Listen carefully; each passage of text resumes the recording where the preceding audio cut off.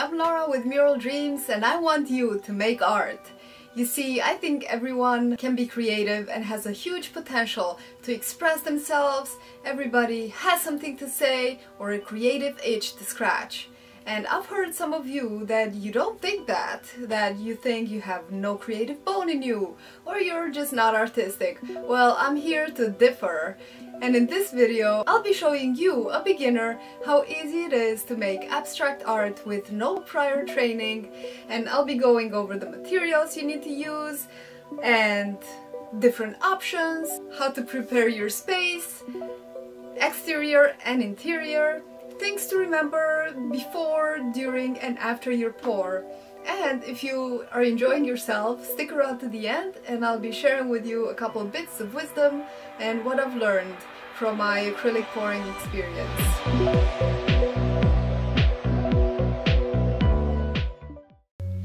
Thank you so much for joining me here today, and let's just dive right in with the paints that you need to use to make acrylic pour. There are basically three optimal kinds of paints to use. The bottle paints that you can get from any stores. This is from Blick's Art Materials. You can get this from Amazon. You can get this from Michael's. Flow Acrylic, Bottle Paint, Montmartre, Studio Bottle Paint. These are all student paints. They're great for pouring paint. Then we have, if you're starting small and you just want to give it a try and you don't want to invest a whole lot in it, you can always try these. And these are really inexpensive, $2–3 a piece, and you can make a wonderful painting with it.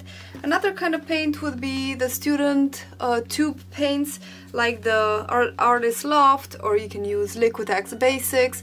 These are great. They are a little different consistency than the other two. They're a little thicker, so you need to add a little more water when you mix these. And I'll show you how all these different paints perform.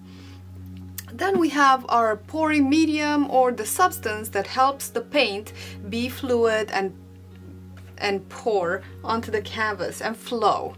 My favorite thing to use is this Flood Floetrol, which you can get from any hardware store. You can even order it on Amazon, but I recommend Home Depot or Lowe's. It's much more inexpensive. I usually get the gallon size, but this is easy to handle just for the purposes. Always make sure that you shake it a lot before you use it, and that you strain it with a strainer, or you can strain it with some pantyhose or any kind of netting, because it makes little strings and you don't want those in your painting. And then if you don't want to try this, you can always do with Elmer's glue if you have it around. I don't really like to use this, but if that's what you have, start anywhere, and anything is a great experiment. Another thing to use, which is also great, only it's a little more expensive, is the Liquitex pouring medium. This makes, it's a wonderful, great quality, archival pouring medium that will last you for a long time. It'll give you a nice glossy sheen on your artwork. But I use Floetrol. I usually experiment a lot and I learn a lot, and if there's a if there's a technique that I really want to recreate, I will purchase the pouring medium and invest in that. Next, we have our canvas, because of course you have to pour on something. So you can pour, I'm gonna show you three techniques today on three different canvases. These are 8 inches by 10 inches. Any size is good for a beginner. Then I have a little kitchen scale over here.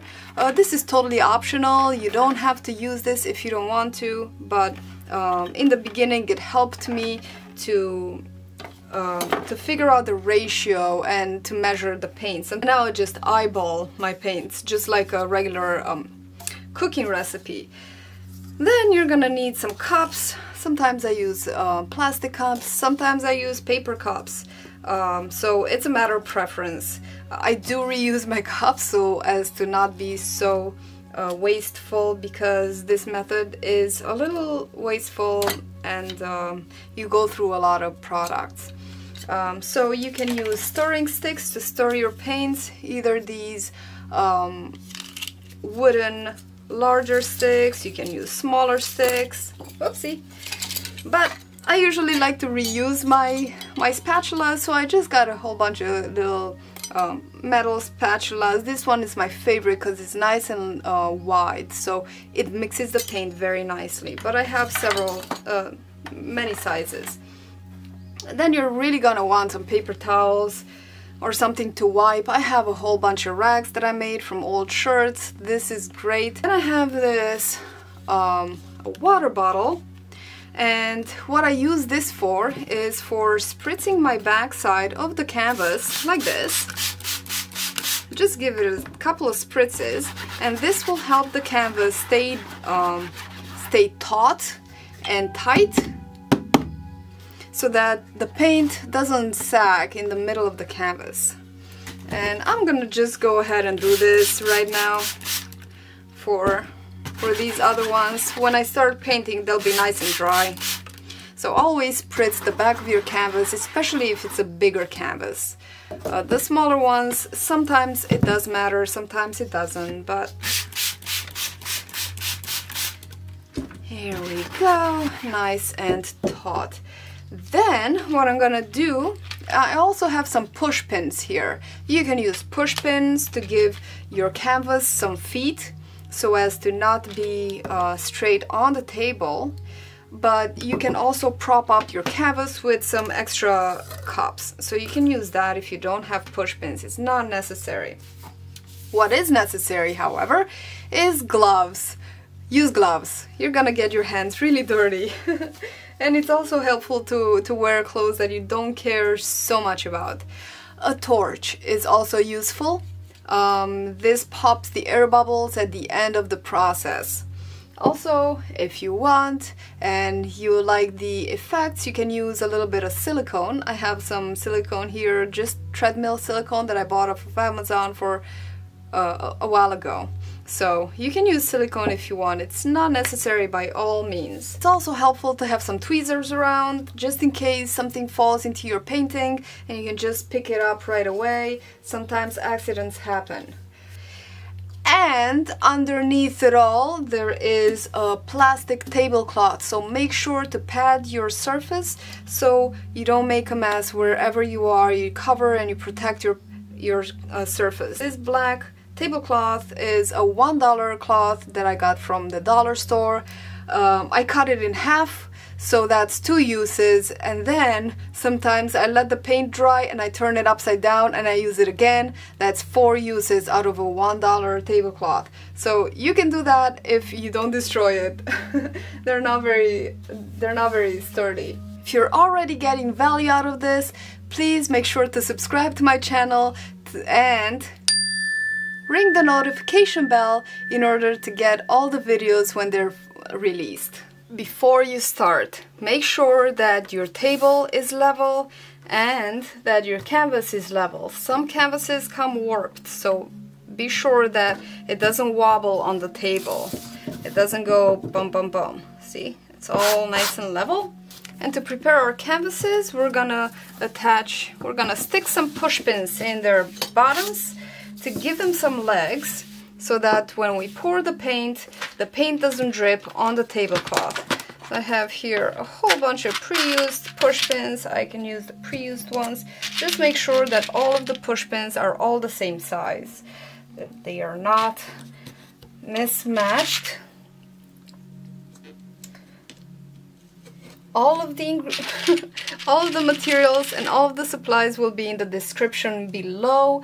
Make sure to check them out. To push all of the pins the same exact height. Sometimes you may need to use a hammer to hammer them in if the wood is too hard.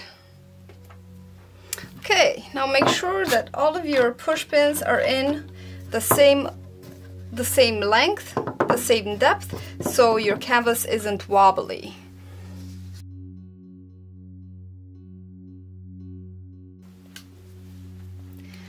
Now, take a deep breath. Smile. This time it's for yourself. Enjoy it. Okay, a quick word about all of the paint. Aside from the brands and the consistency of the paint, there's another thing to keep in mind: the opaqueness and the transparency of the paint. For example, if you have a transparent paint like this cadmium yellow, by the way, you're gonna see this right here on the back. It says transparency, light fastness. It says translucent. For example, this purple says opaque. So if you have a transparent paint, make sure that you use something opaque and light to support it and to help it show in your painting. Otherwise it can get lost on top of some dark paints like black. For example, this yellow will totally kind of disappear on top of the black or on top of a darker paint.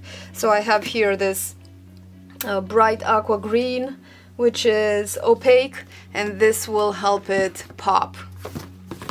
And that's that for the opaques and translucents. Now, let's start mixing our paints. Let's start with these craft paints. We're gonna start with Floetrol. And one thing you should know is the ratio of paint to the ratio of pouring medium. So, usually I use 1 part paint, 2 parts pouring medium, and then depending on the consistency and the thickness of the paint, I will add or not add some water. So, okay, another thing you should know: how much paint are you gonna need for a canvas? In general, an easy rule of thumb is 4 ounces of paint to 100 square inches. So this canvas is 8 by 10 inches, that's 80 square inches. So I'm gonna need roughly just under 4 ounces of paint.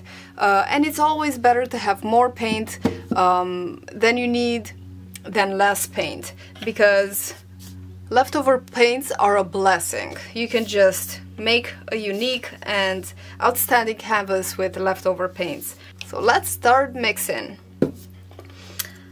These cups are 3-ounce cups. You can get them from any supermarket, and I plan to put 1 ounce of mixed paint in each cup. So I'm gonna put 1 ounce of paint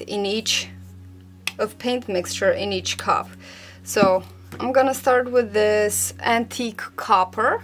I'm gonna put 0.3 ounces and then 0.6 ounces of pouring medium. 1, 2, 3. Of course, it's not a tragedy if you get it a little bit over. Like I said, it's just the guide. And then, like I said, I'm gonna strain my Floetrol through a sieve like this. I'm gonna go up to 1 ounce.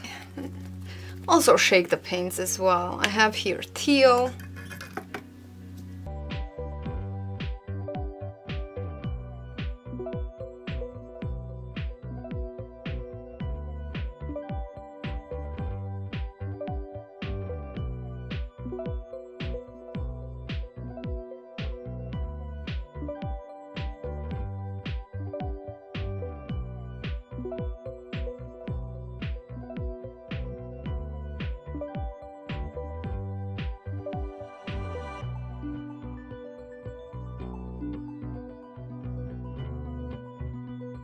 and you want to mix your paints for a fairly long time.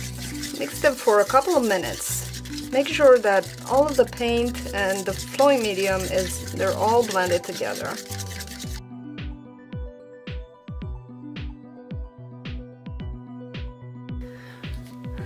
I'm gonna add a couple of spritzes of water to this because it's a little thicker than I had expected. Just a couple of spritzes of water.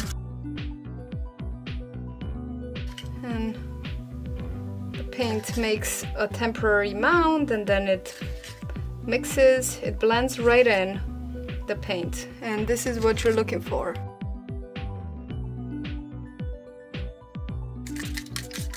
And even within one brand of paints, some paints have a different consistency than others. Some are thinner than other paints, so you kind of have to gauge it on feel. Ultimately, you're looking for paint that makes a slight mound when you pour it, drizzle it off the stick, and then it blends in with the rest of the paint.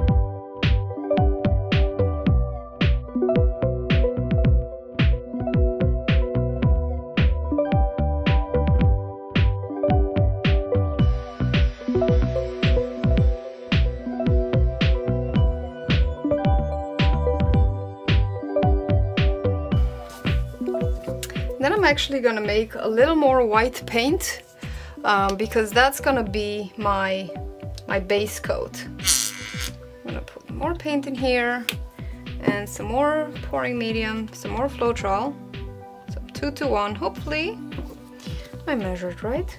I just mix it up because this will be my base coat. The base coat always helps the paint slide more smoothly and glide onto the canvas, and it maintains your composition, and it's a huge help. Usually the base coat is also a little bit thinner, so after I use this paint for my cup, I'll be thinning it out with a little bit of water right before I pour.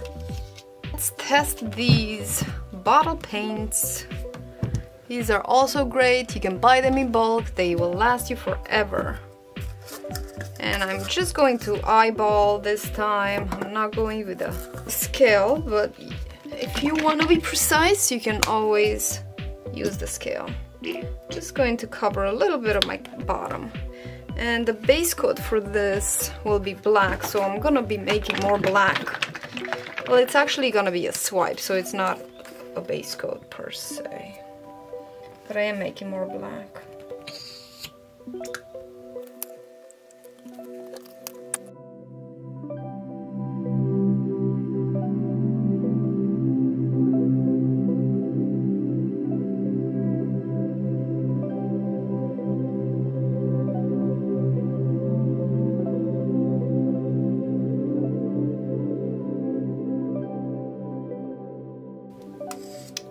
I'm gonna be doing a swipe with these.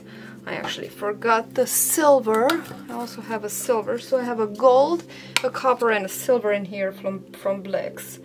And I have some white from Artist Loft and some black from Montmartre. So it's okay to mix your brands. Just make sure that all of your paints have the same consistency. That's like the big rule. All of your paints have the same consistency, because if you don't, then your canvas, they will run differently, and then your canvas will have all sorts of textures in the end, because the paints will separate, they'll dry at different times, and they'll leave different, they will dry at different thicknesses. And sometimes that's actually cool, and it's an interesting effect to go for, especially if you do like a ring pour where you can have like a tree ring texture. That can be pretty cool. But in general, you want to go for the same consistency. That'll help the paints flow evenly as well. See that the metallics sometimes tend to be a little thicker, so these bottle paints are slightly thicker than the craft paints. I'm gonna need to add a little bit more water to this. 2 spritzes instead of 1. 2, 3, 4 spritzes. Depends on the paint, and just eyeball it. And feel how the paint is flowing. Leaves a small amount, then it sinks in and it blends with the rest of the paint. Make sure that you mix your paint enough.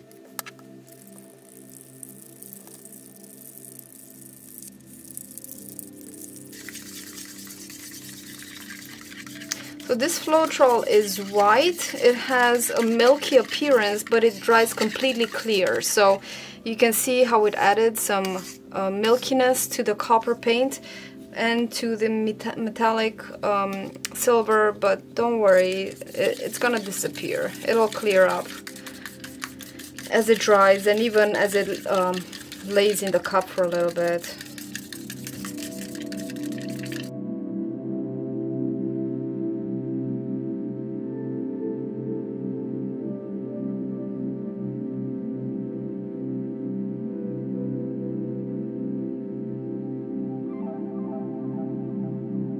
The blacks and the whites tend to be a little bit thicker than the rest of the paints in general, all across the board for all of paints. So we're gonna need to put a little bit more water in here, and that seems to be okay.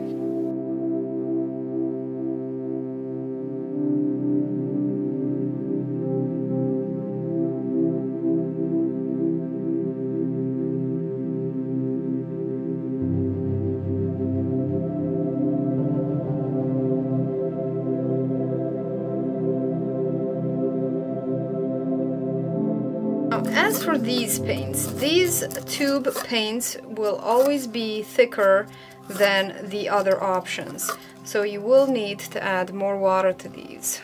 And check it out. I have some dioxazine purple in here.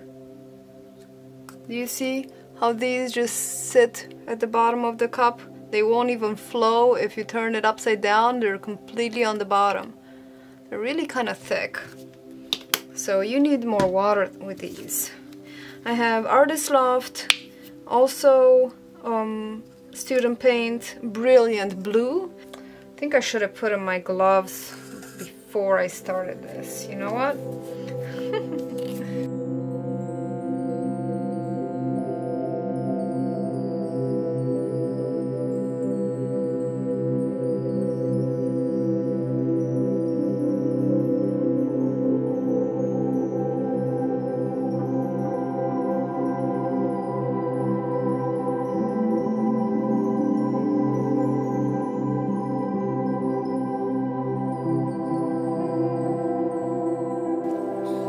Now for these paints, I did add a little bit more Floetrol than the others because they are thicker.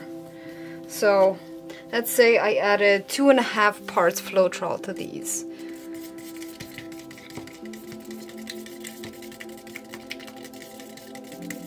And then stir vigorously, but mindfully.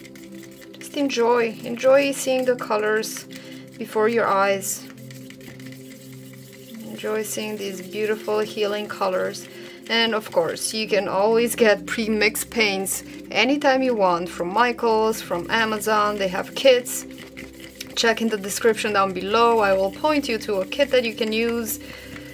But I really enjoy the process if you're serious about starting this journey and continuing with it, because it is an addictive art form. It is. I'm sorry.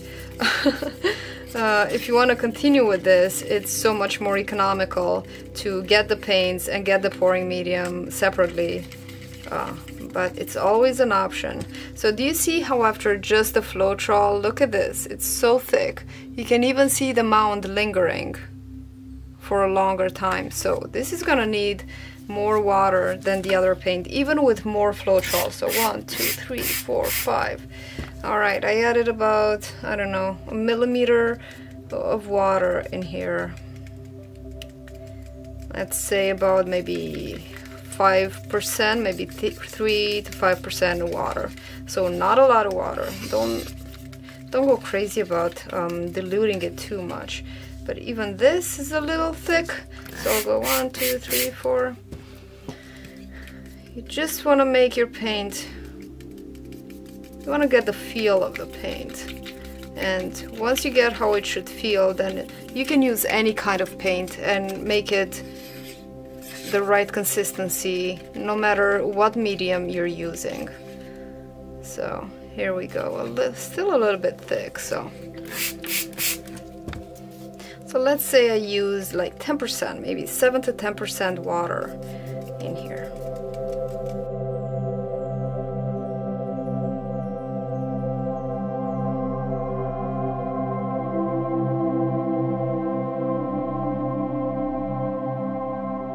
with just the medium, kind of thick.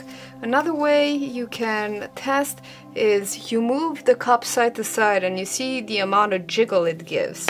You see not so much jiggle here, but here quite a bit of jiggle. See? Not so much, but more. These other ones, they have jiggle. So you want your paint to jiggle, but you don't want your paint to jiggle too much. You still want it to make a little mound when you pour it over. You want it to have a body, but you want it to also flow, not fold onto itself. So we're gonna be adding about 6 spritzes of water. The reason why I use a water spritzer is because I can control the amount of water that I put in.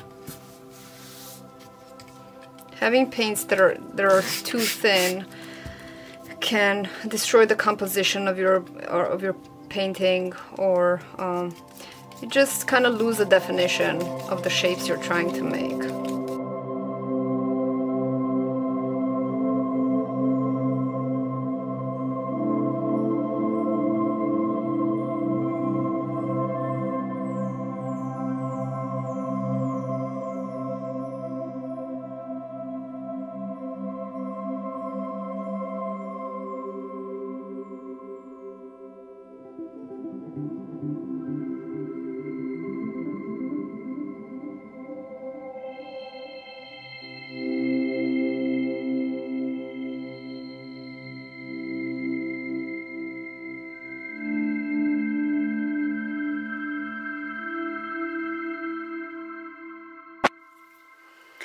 Okay, now that we have our canvas sounding like a drum, we have a level table, we have our mixed paints that are all the same consistency. Now we're ready to start. But before we start, I want you to repeat, maybe whisper to yourself, I am creative. I am creative. I can do this. Breathe deep. And enjoy the show.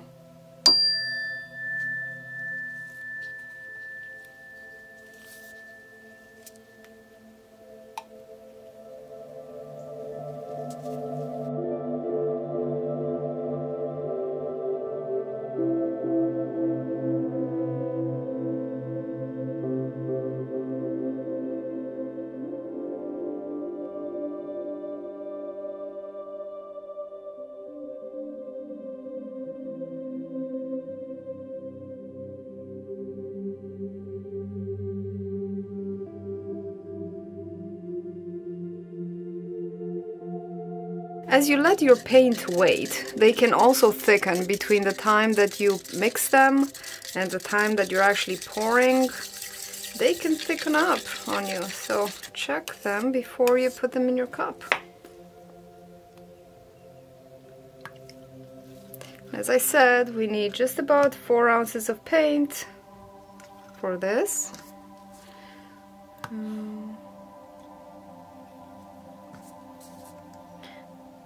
This is a 9-ounce cup, so I guess it's just under a half a cup. This copper is gorgeous. I don't know if you can see it over there, but it's a gorgeous copper. And then I'm gonna put a tiny little bit more white. Let me put some white here on the top so that all of the paints are laying on the white. The last paint that you put in will be the first paint that will be on the bottom. I usually advise that when you do a flip cup, you kind of fill the cup as much as you can, but you know what? I'm all for an experiment, so let's see what happens. And now check this out. We put the canvas on top, we hold it with the hand, and we turn it upside down.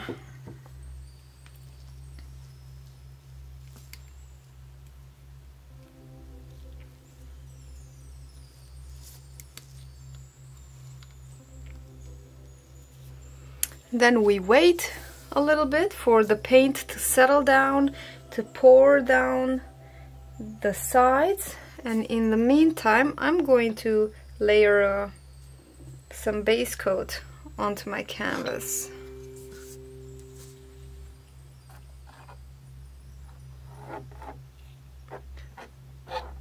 The base coat helps the paint glide more smoothly onto the surface, and it helps maintain your composition.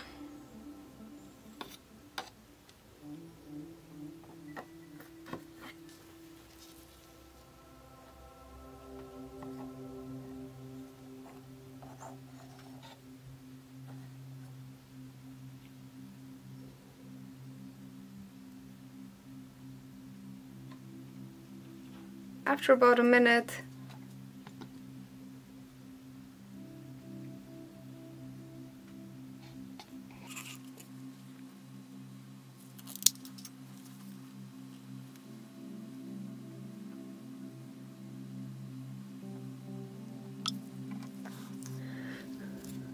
then I'm going to torch it.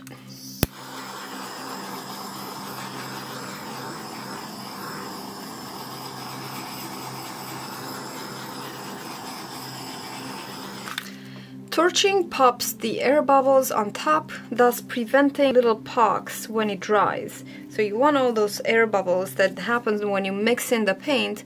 It helps pop them so that you don't have texture when your canvas is all dry. You want to torch at about a distance of 5-6 inches away and move it swiftly so that you don't burn the surface of the canvas.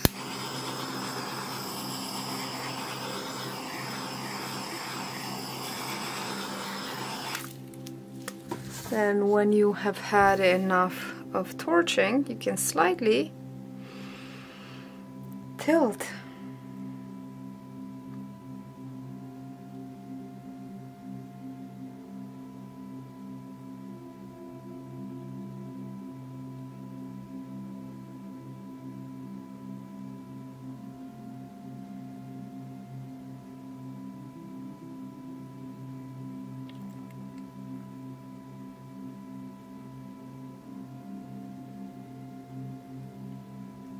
You always want to bring back the weight of the paint back to the center when you tilt.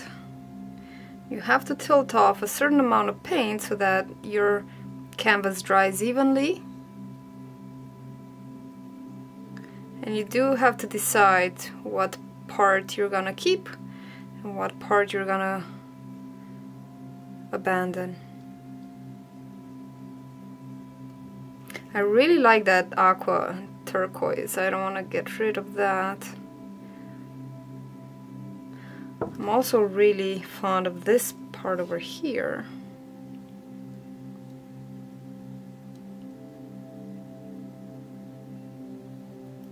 But I do have to stretch it.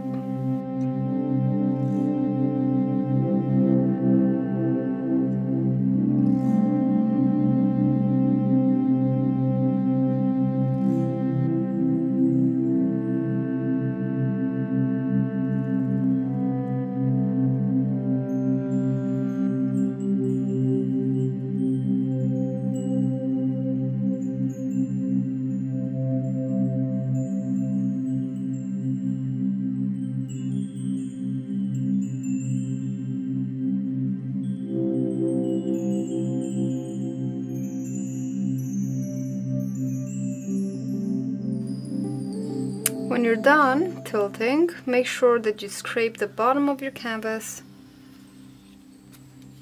with your finger or a spatula to take all of the excess paint that is dripping off. Then you can give it another torching. That will pop even more bubbles.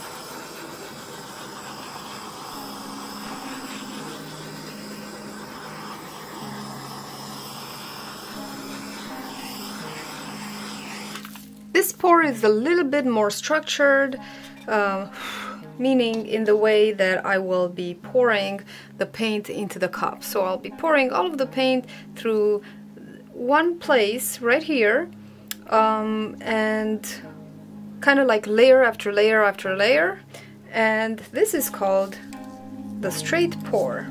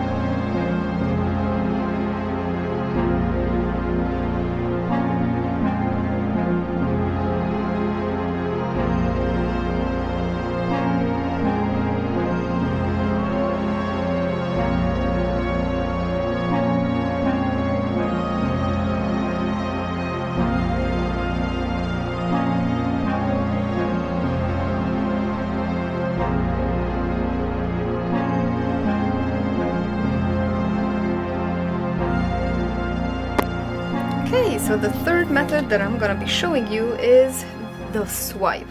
So first I'm going to put some base coat onto my canvas because we're gonna be using silicone in this one, and I want my base coat to not have silicone. So I'm just gonna brush a really thin coat of non-silicone paints onto the canvas so that I'm not left with bare spots, because if I'm gonna put the silicone directly on the canvas, the silicone paint, I might run the risk of having spots on my canvas without any paint, because the silicone will prevent the paint from sticking to the canvas. So I'm just gonna put a nice black coat of black, nice black coat of black. And here is my silicone. I don't want to overdo it. Just want to put 1 drop of silicone in each color. So 1, 1, 1, 1, and 1. Two dropped in my silver. I'm gonna put 2 in my black because there's more black paint in there. Here we go. Oh yes, I need to stir. We need to stir the paint before we can use it. Go. Nice stirring, not too much, just a little bit. Don't need to go crazy with the stirring. Remember to breathe and to just be thankful that you have this time for yourself, you have the supplies. It's such a blessing to have painting supplies. Such a blessing. We're so lucky to be so pampered.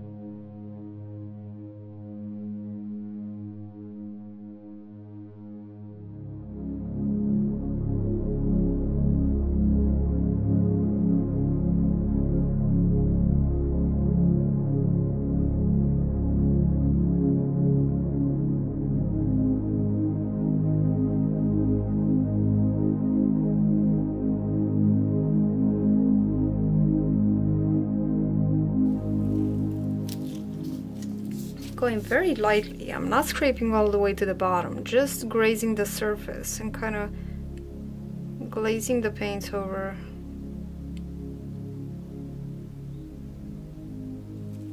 The next paints. Boy, remember to breathe. This concentration can really make you forget about that.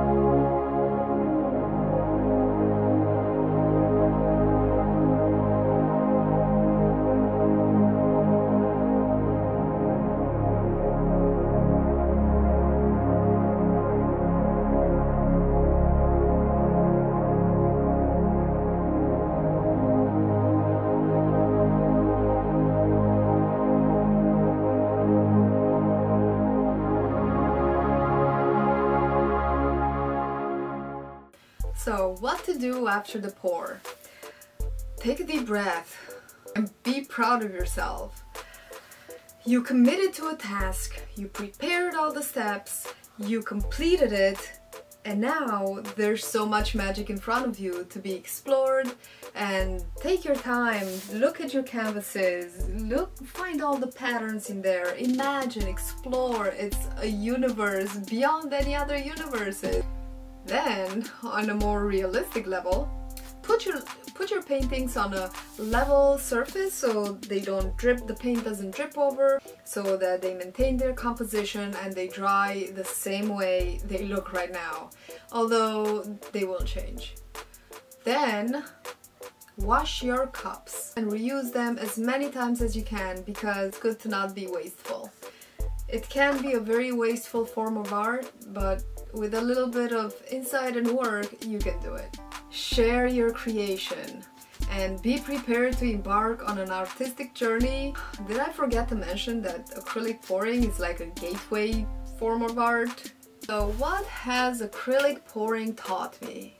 Well, for one, that nothing is under control, or your control, or my control. You can prepare for the steps, which is really good. You can prepare as much as you can and envision what you want to do, but ultimately your flow art will not be the way you expected it to be. So don't get too attached, especially when you pull up your cup. It will change. Once you tilt that painting, everything is gonna be different.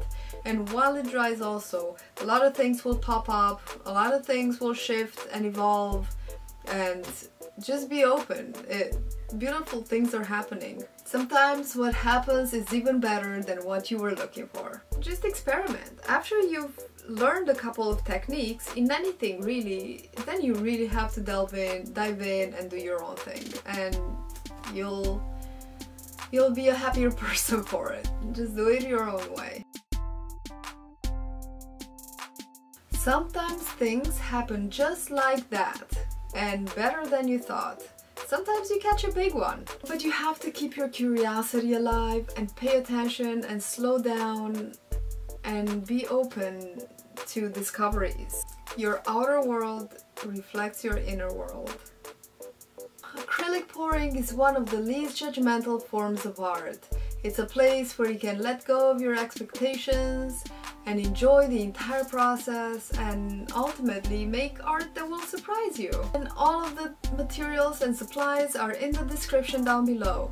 If you've enjoyed this video, and I hope you learned something, please subscribe to my channel and share it on your social media. And if you have any questions, let me know in the comments down below. What do you want to learn next? Let's have a conversation. I'll be back next week with more art ideas and experiments and challenges that'll nurture our artistic journey together. Until then, my friend, trust the flow.